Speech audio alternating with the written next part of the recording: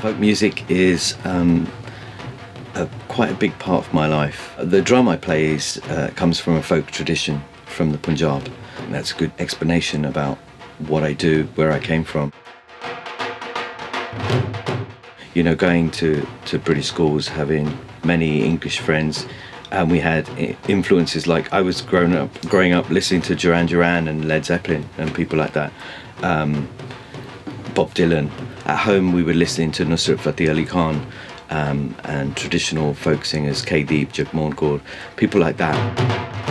Left school, I joined a local Bhangra band and they needed a dhool player and picked it up. Instantly loved the sound of it, and that was it. Didn't look back. I got invited to a recording studio, but it was for a band called Trans Global Underground that was outside of your regular box. It was world music. They would use chants from Africa or all over the world, actually.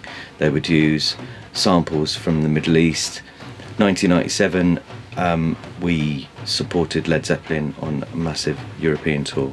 My thought process of what rock music was about and speaking to people like Robert, it really opened up my eyes as to working with different people, how other people influence different songs. I did a recording with a band called the Afro-Celt Sound System. He mixed the two cultures of West African, traditional West African music, and he started off with Celtic, Irish Celtic music.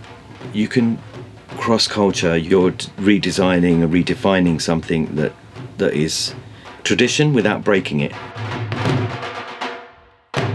After the Afro-Celts, I didn't really look back. Simon was venturing out, and then he formed a band called the Imagine Village. It just opened up another door.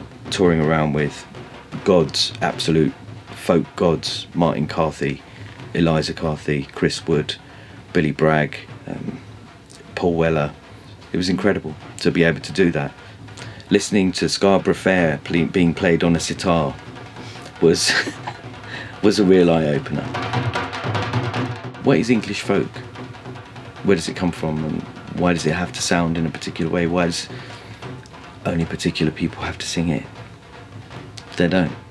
You don't have to be a certain look, a certain way to do folk music. You can be from any background.